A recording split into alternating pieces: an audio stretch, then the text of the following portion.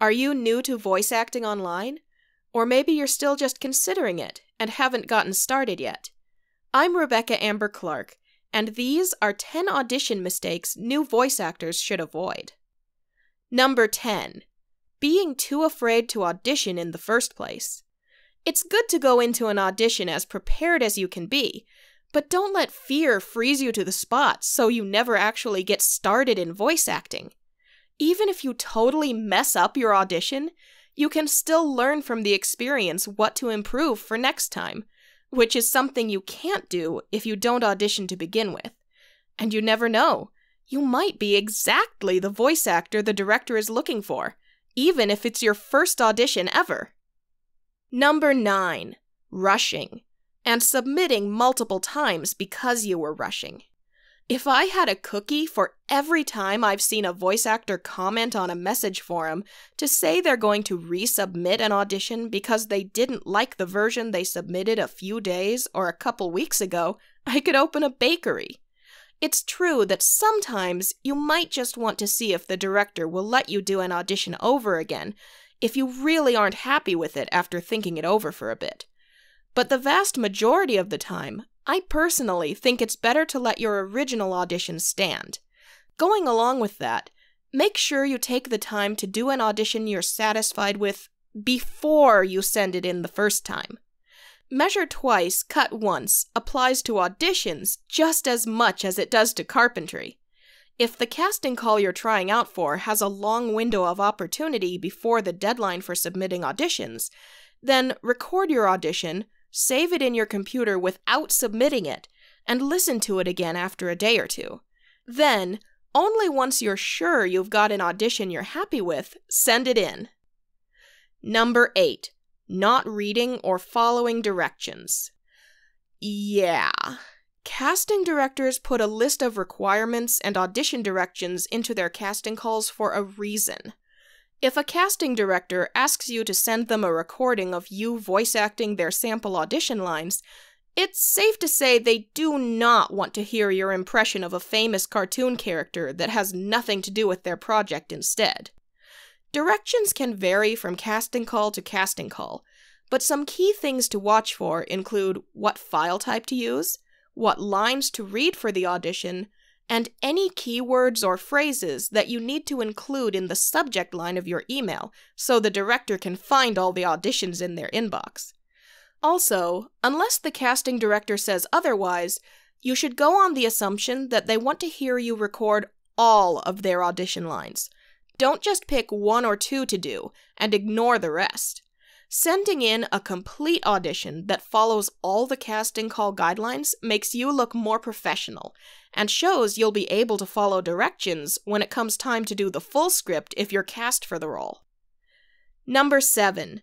Not emoting strongly enough. Here's a little bonus voice acting exercise. Pick a line from a movie or a book and record it in a normal speaking voice. Then record it again, but with a little more emotion. Record it a third time, but with a little more emotion than that. Keep going 10, 20, or 30 or more times until you think you just can't put any more emotion into that line. Then go back and listen to your recording. You might just be surprised how many takes you listen to before you get to the first one that doesn't sound flat. Just feeling connected to a role or to an emotion isn't the same thing as being able to express it with your voice. It's just like how being a fan of classical music isn't the same as knowing how to actually play the piano. It's really common among new voice actors to record a line that they feel strongly connected to, only to play it back and have it sound monotone. We're called voice actors, not emotion feelers. So when you read for a line, make sure the emotion can be heard in your voice, not just felt in your heart. Make it sound like what you're trying to get across, so the listener can feel the emotion too. Think of your favorite cartoon character, and imagine how they sound.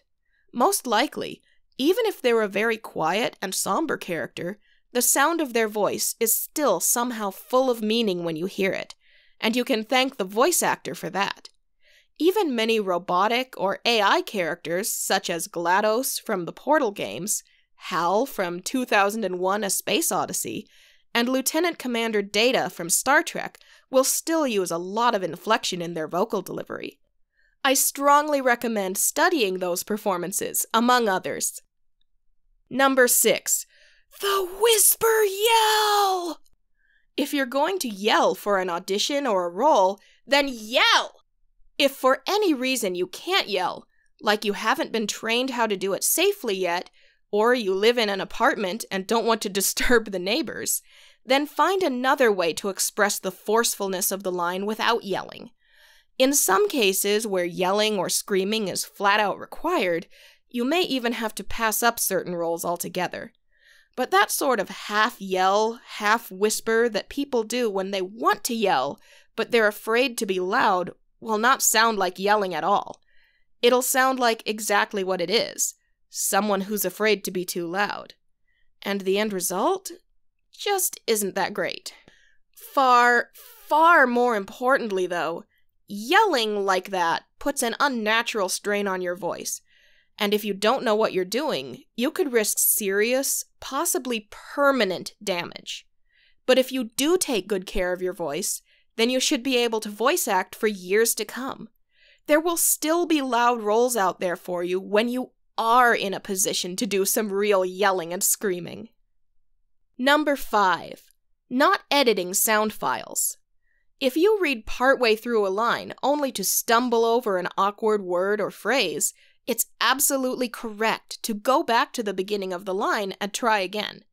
But it's also important to remember to cut out the failed first try from your audition file before sending it in. The same thing goes for recording lots of takes of a line. Remember to go back and cut out all but the best takes.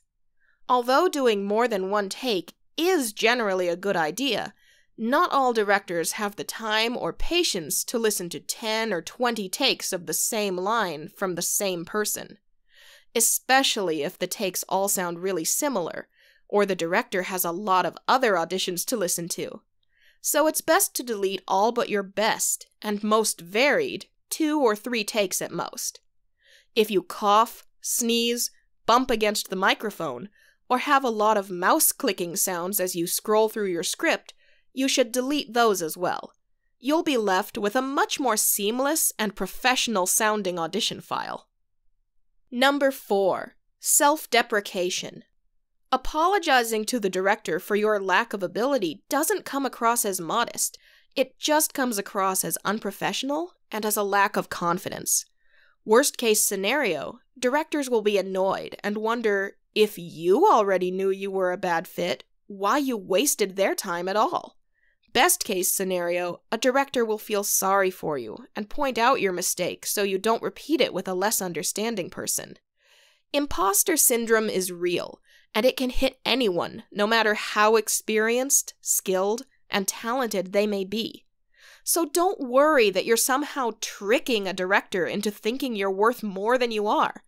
Just let your audition skills speak for themselves, and let the director decide if your audition meets their standards or not. Have faith in yourself. As long as you're doing your best, you never have anything to apologize for, I promise. Number 3. Nagging for feedback or casting results. Sending multiple emails demanding to know if you've been cast yet doesn't improve your chances of getting a role. It just gets on a director's nerves or makes them uncomfortable. Believe me, the directors who are going to respond to everyone and tell you whether or not you were cast will do so without you nagging to hear back from them. And directors who don't have the time to send out personalized messages to everyone to let you know who got the roles also don't have the time to answer all those emails from you. Depending on the director or studio, they may even blacklist you from future auditions they hold. Waiting to hear back on an audition can be very, very hard, especially if you're just starting out and you're not used to all the stress, and yes, rejection that often goes with auditioning. But for your own sake, as well as the director's, it's best to just audition, try as hard as you can to forget about it, and move to the next audition. If and when you hear back from a director, you'll find out if you got the role. If you never do hear back, then it means you didn't get it. Just keep at it. Don't stress out wondering about specific roles you tried out for, and just enjoy the roles you are cast for. The same thing goes for asking a director for feedback on how you did. Some directors are happy to give feedback if asked for it. Some don't have the time, or just aren't interested. Some are uncomfortable giving feedback, because they don't want to risk hurting your feelings. And no, insisting that they can't hurt your feelings doesn't help. It's totally fine to ask, once and nicely. I, for one, don't like to give feedback without being asked to, since not all voice actors want it. But don't keep asking for feedback if they don't answer or say no. If you need feedback on your voice acting, try asking your fellow voice actors on Twitter, Discord, or a voice acting forum. A lot of the time, at least 1 or 2 people will be willing to tell you what they think of your audition clip. Number 2. Complaining about the casting results. Never do this. You think I made an unfair decision? Oh, you're right, I'm so sorry. You can have the role, said no director ever. Once a casting director has made their decision, that's it.